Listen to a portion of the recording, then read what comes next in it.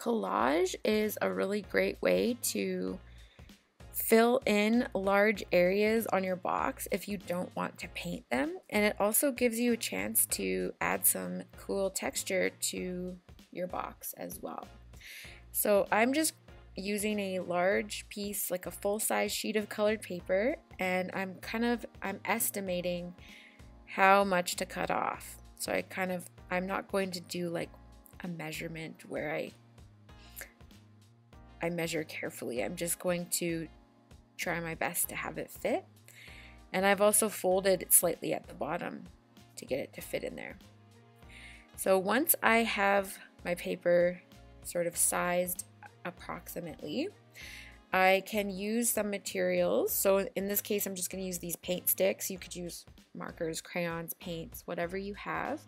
I'm just going to add some sort of texture that kind of to make it look like a forest or just a green space. You could also make an actual drawing of your landscape and have it a little bit more detailed if you like.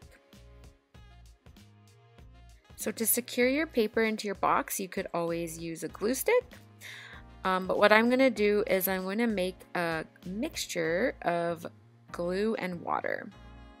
So first I'm going to grab some water, and then I'm just going to get some of my white glue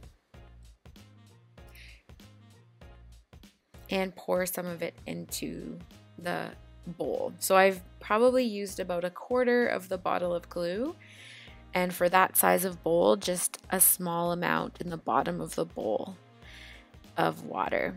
And then I'm going to mix it together. So you don't want it to be too watery, and you also don't want it to be too gluey, because then you'll end up using a lot of extra glue that you don't need. Okay, so I'm going to start out by painting the glue and water mixture all over the area of the box that I want to stick my paper to.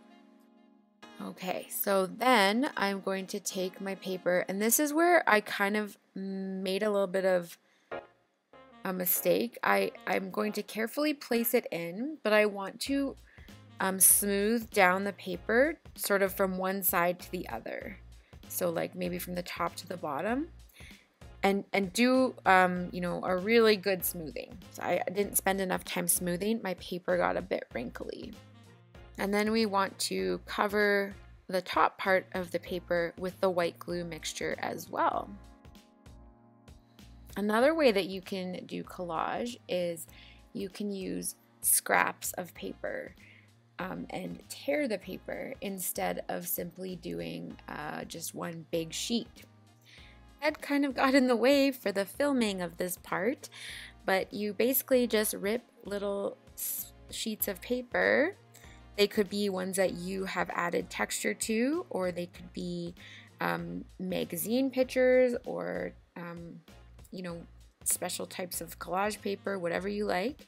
And you do the same method where you paint the glue underneath, and then you place the paper, and then you paint the glue over top, and it makes a really nice effect as well.